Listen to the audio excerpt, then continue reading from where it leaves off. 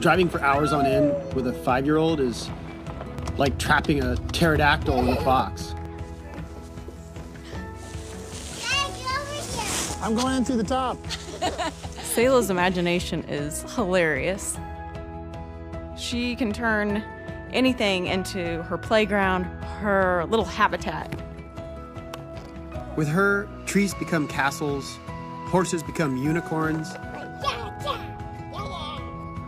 When they get in a fight, for that moment, I think, okay, we can't do this.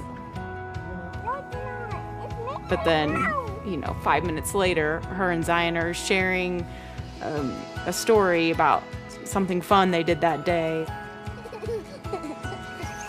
Zion is quiet, but very intuitive. He is patient, and he just takes the time to enjoy the things that we might run past. It's like what rocks look like and how blue the sky was. In Idaho, he followed me up this 150-foot tower. And it's the hardest climb he's ever done.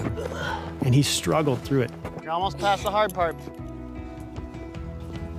Looking good, buddy. We top out this amazing spire at sunrise. And we high-five, and I'm having this big dad moment, super proud of him. And he looks at me and just says, "Dad, I gotta pee." Yeah, kids can be stubborn and cranky, but they also bring this wonder and excitement. I think the difficult moments are made up for in the once-in-a-lifetime moments when you open that car door and you show them something that's not on TV, that's not on some search online, it's reality.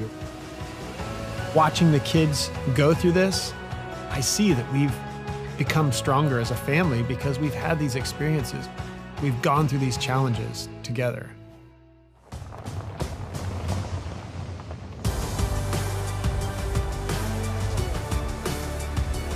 If you want to see more of our cross-country adventure, click the box below.